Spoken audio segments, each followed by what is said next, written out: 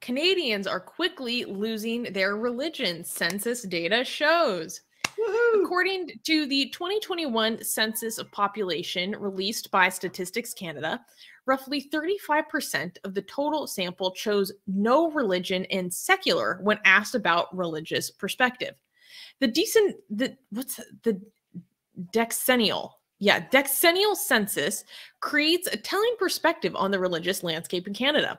In the last census taken in 2011, 23.9% selected no religion, and the 2021 census the 2021 census showed an increase of more than 50% from 2001's 16.5%.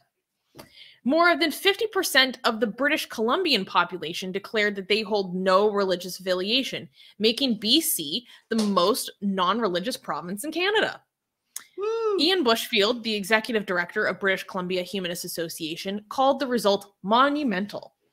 Wow. So, Armin, if you scroll down a little bit, you can see a graph of this. Look at this graph. We're replacing you. Right. I hate your rhetoric sometimes. I can't stand it. This is the true replacement conspiracy. There we go. We're coming for your children. I say this as a Canadian. Yes, exactly. Proud, and you're like, I've never been more proud to be Canadian.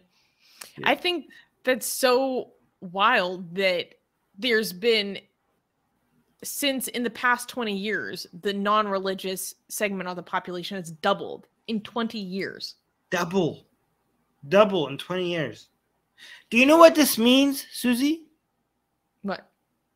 That means that the two countries that I am a citizen of have the fastest growing non-religion, where I'm leading the way in two countries, both Iranian. I'm a citizen of Iran and a citizen of Canada.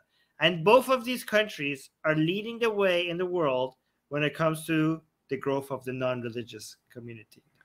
You're so funny. All I do is win. I thought this was really cool. Yeah. Especially, I mean, it's so obvious when you see the proportions, I mean, in the graph, like the proportions of Christians versus the proportions of non-religious. Like, it's very clear that people are just leaving Christianity and they're not migrating to another religion. Because for the other main religious groups, which are Muslims and Hindus in Canada, their population has increased, but it's almost all due to immigration. And their increase is like for Hindus, it's like from 1% to 2%. And for Muslims, it's like 2.5% to 5% or something. So their increase isn't that much either. But this is insane. Like, people are just leaving religion like on a crazy scale. It's really interesting to think about how this is going to be reflected across the next generation, because there's sociologists were saying that the changes that we've seen from the past 20 years reflect a generational shift of like people who grew up in households where there was religion, but there wasn't as much practice, like maybe a less importance than actually going into church, going into sermons and stuff. So then the following generation was like basically gave up any label whatsoever because it's not actually something that's practiced in their life.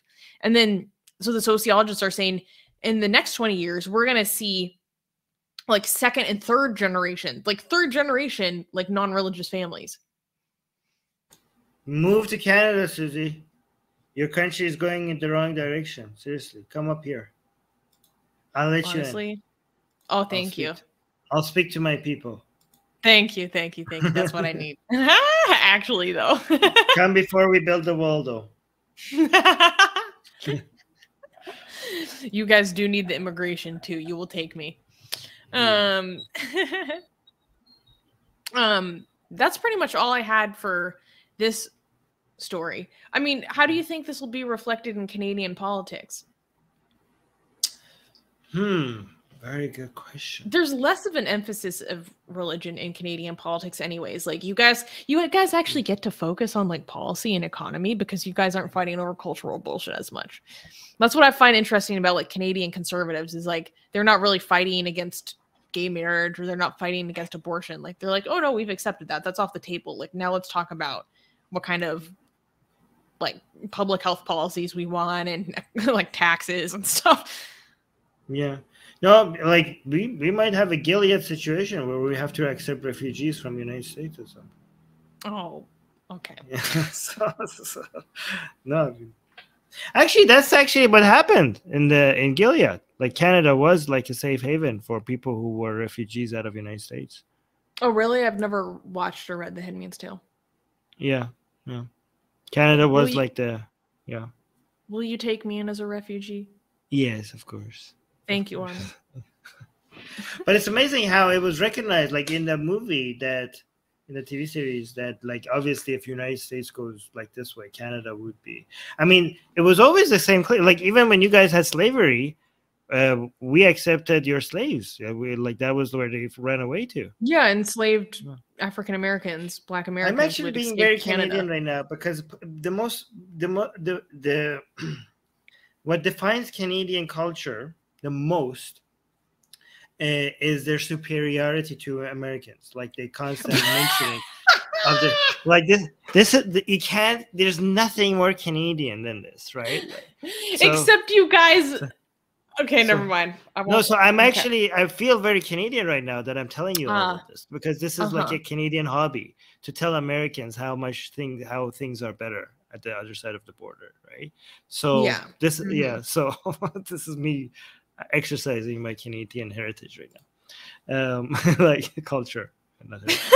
Something I don't remember is saying, "Don't go with him, Susie."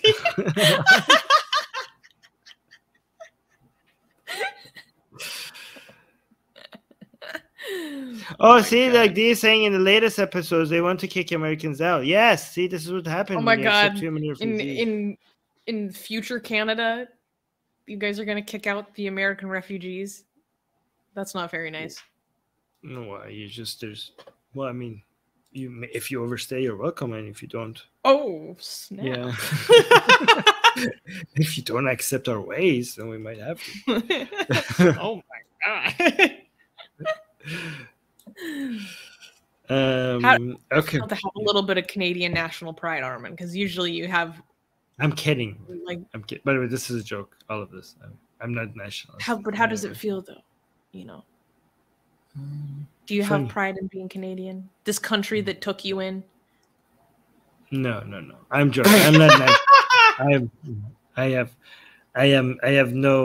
I don't have a single nationalist bone in my body, so this is all a joke. So just I think that's so funny because this is the country that did like provide you with the availability to do the activism that you do, to speak the way that you do, to have the life that you want and stuff. Yeah. It's because of liberal values, not because of. So what I admire is liberal values wherever I could find them. Right. Mm-hmm. So it's independent from geography and country. Yeah. There's no part that goes, thank you. Yeah, it is thank you, but not to people who are responsible for making these rights prevail. You know what I mean? Not to a flag, not to a land, but to individuals who made this happen at a huge cost. I like to be thankful to people rather than countries. You know what I mean? I know countries are made out of people, but I don't understand. A country is a concept. I don't feel like it can be thankful to a concept. To a country is a social agreement.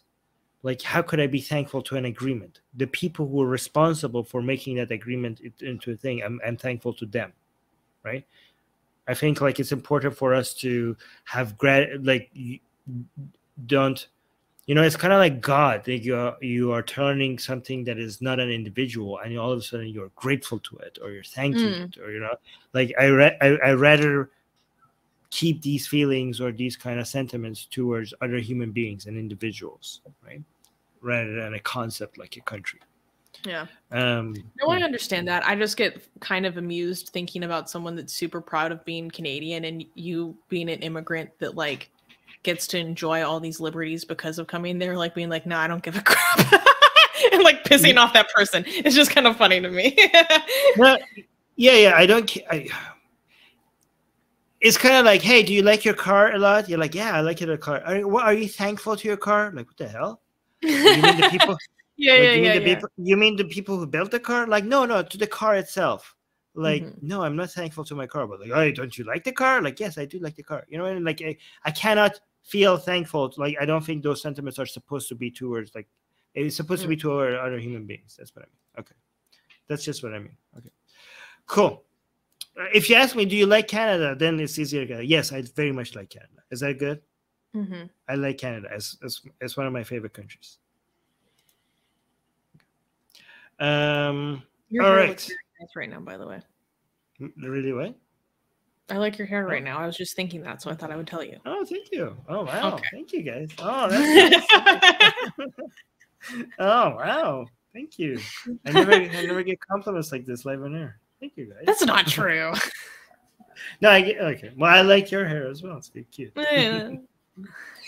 You can now get the sexiest blasphemous art ever known to mankind for free. Too sexy to show most of it here on YouTube. We draw Muhammad, Hindu goddesses, sexy hijabi art, Jesus, Mother Mary, Japanese god, Greek gods, and much, much more. Click on the link below where it says get our free blasphemous art.